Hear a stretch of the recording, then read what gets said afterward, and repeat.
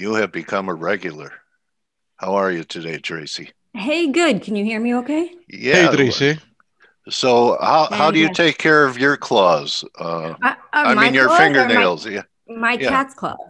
Yeah. Tracy also, yeah, that's what I want to say. Tracy also has one cat. Tracy or more? I have one coming in 3 weeks. Um, Okay. Oh. so, but usually I clip my cat's claws and I get mine done by somebody else.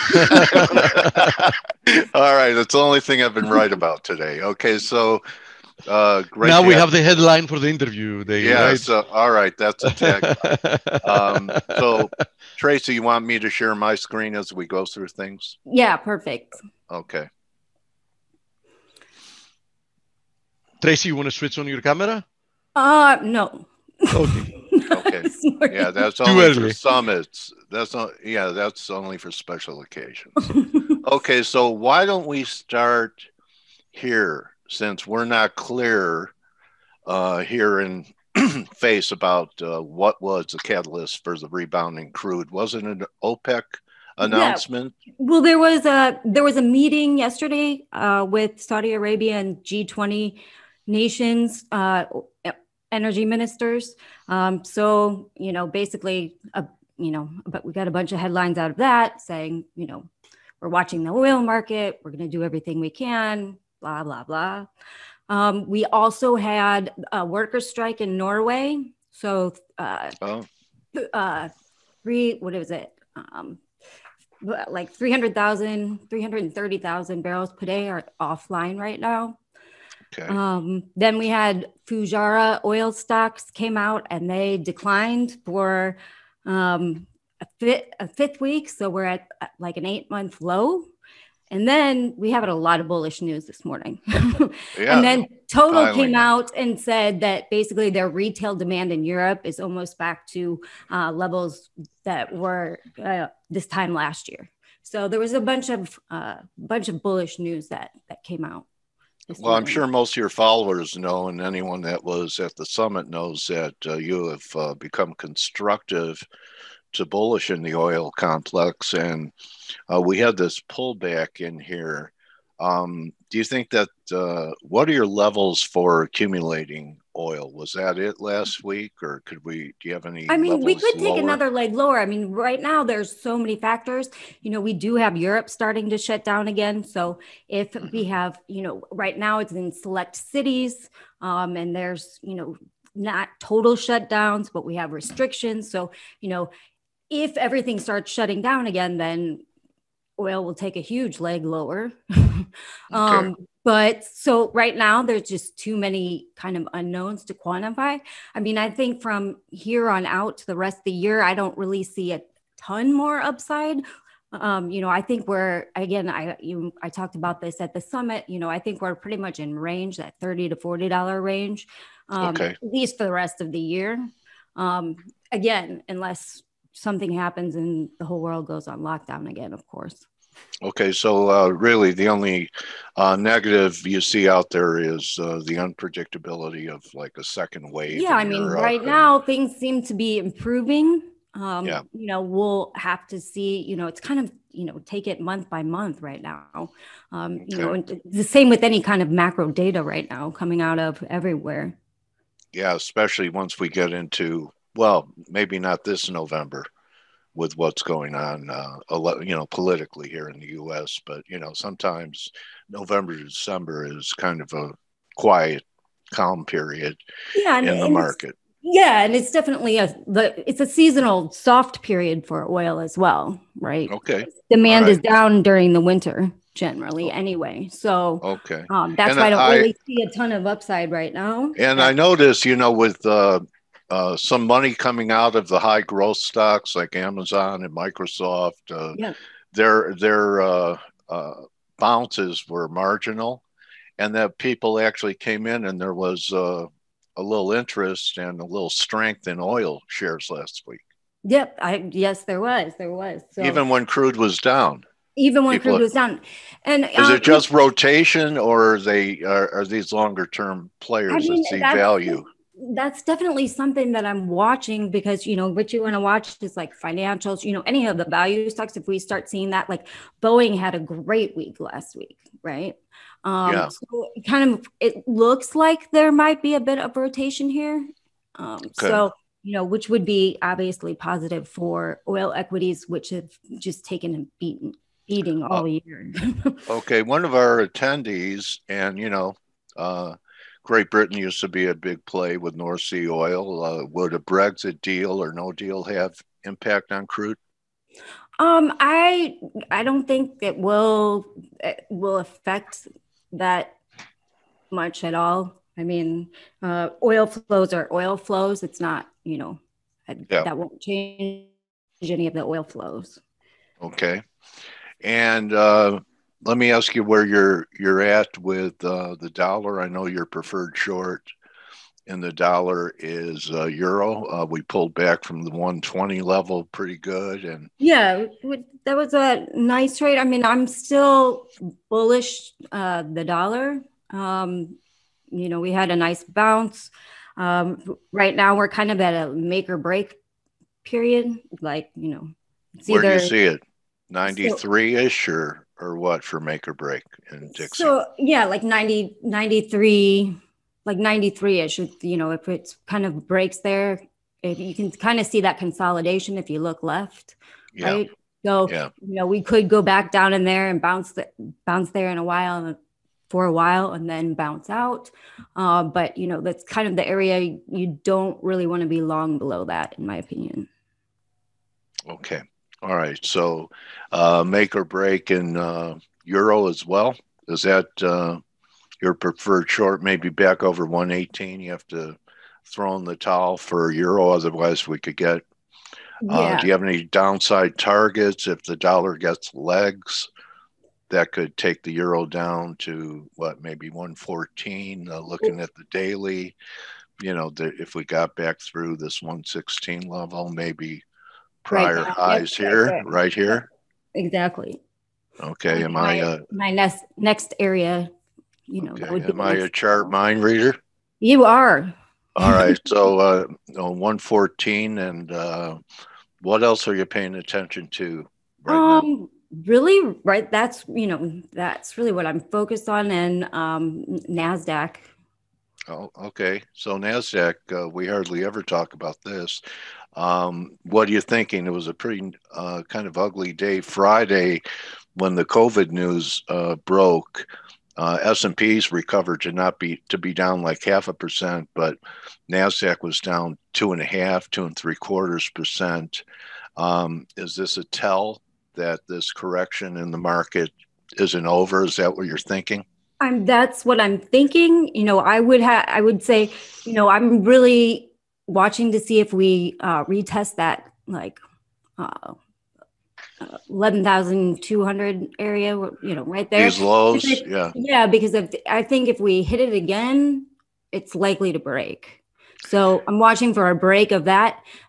If not, then it's back to new highs. But I think right now, with all of, Trump has COVID and with some uncertainty with the elections, I'm not positive we'll see new highs this year. We totally could, but we might, kind of stall out here a little bit.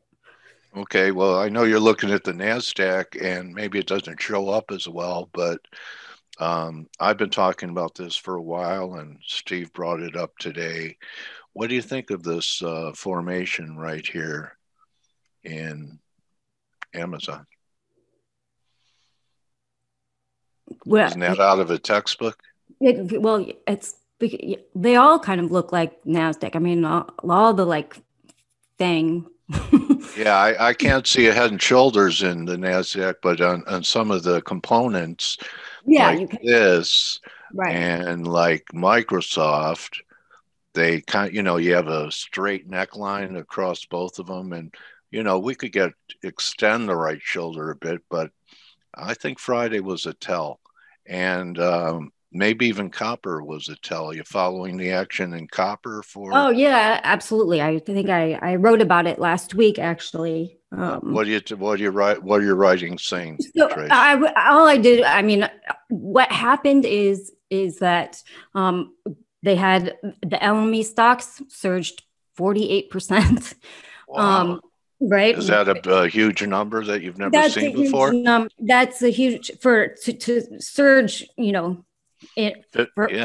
That's a lot. And then Shanghai, It's a lot of pennies. right. And then the Shanghai market had its 9th consecutive week of build. So really, my theory is this kind of false recovery in China, right? Because it's all just stimulus, right? They're just building everything and they're ordering everything. But, I kind of think that may be showing signs of, weakness in their recovery. So it's not quite as V-shaped as they say.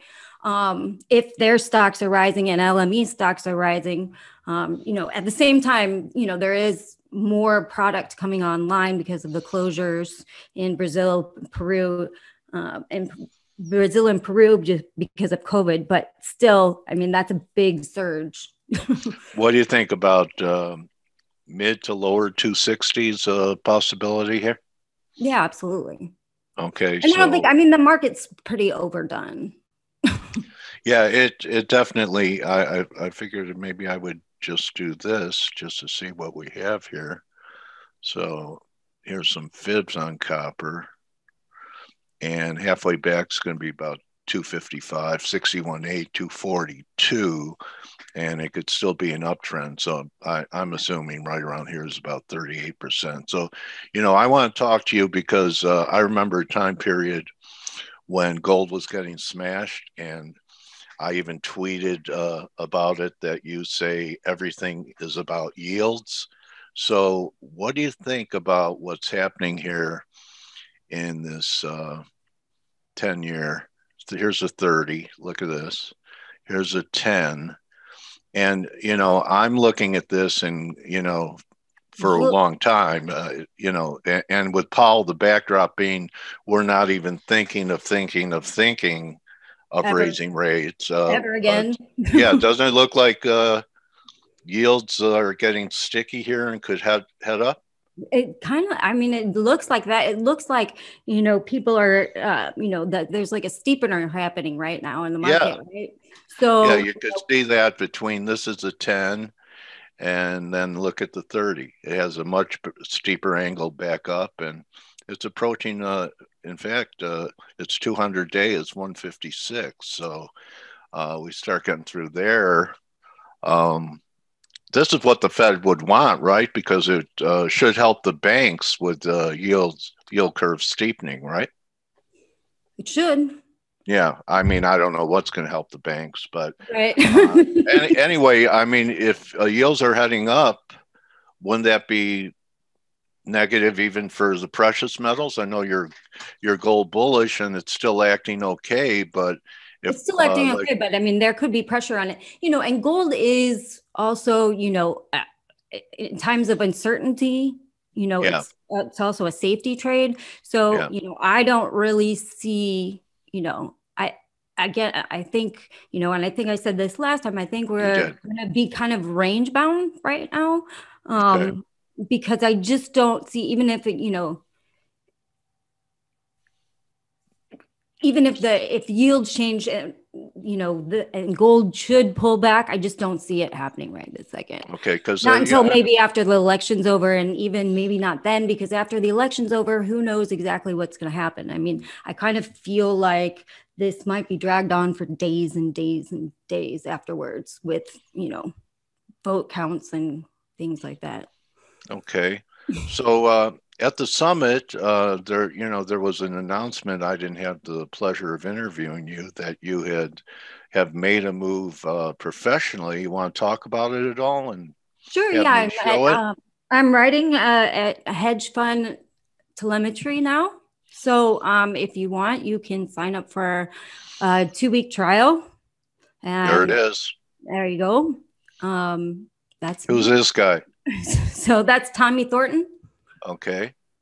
Tommy Thornton, and there you are. And there I am. So yeah, so I would love everybody to at least sign up for a trial and see if you like it. I hope that you do. Okay, world-class hedge fund research, and congratulations. I wish you, a lot of success here. I'm a fan, and I'm gonna sign up now. All right. All right, so I'm gonna sign up. So here's some of the prices. 1,000 a year sounds like a lot, but break it down by the month, and it's like 10 cents a contract a month. So looks reasonable to me. And Tracy, I'm always rooting for you. And is there anything you wanted to wrap this interview? I know it's a little short time wise, but you and I are kind of proficient at covering ground together. Anything Great. else you wanted to cover? No, I think that's it. Anything else you're trading that you want to mention? Not really. I have, I have trade recs on my research. So, if you sign up, you'll get my trade recs and be able to track those. And they're in not just they're not just commodity futures, but also in equities and energy sector and materials sector. Okay, so if I wanted to know the issues you talked about, oil issues that have a footprint in Africa, like you talked about Mambia and some other countries in Africa, which you think is going to be a big growth area for energy, I could find them here. So yes. Okay, and are you still a USC fan? Am I still a USC fan? I have to be. Okay. Well, are you glad that we're going to be able to see a couple of Pac-12 games? Yeah, that'll be nice. All right. Well, thank you so much, Tracy, for being here today and giving us clean, concise opinions, and the best of luck on your new venture. I hope that your subscriptions mushroom. All right. Thank you. Board. Okay. All right. Thanks. Thanks. So everyone, and you could follow Tracy still on Twitter at Shy Girl, not GIRL, GRL, CHIGRL for Tracy Shuchart. And yes. Thanks again, Tracy, for being with us, and good hunting this week. Thank you. And thank you guys. As always, it's always a pleasure. You're a regular now. My trading warrior sister. All right. So that's a wrap, everyone. See everyone for Turnaround Tuesday. Remember, don't just count your oil barrels or your bullion or your Nasdaq stocks. Count your blessings, and we'll see everyone tomorrow. Adios. And I'll see everyone for Turnaround Tuesday. Have a great one. Thanks again, Trace. Thank you.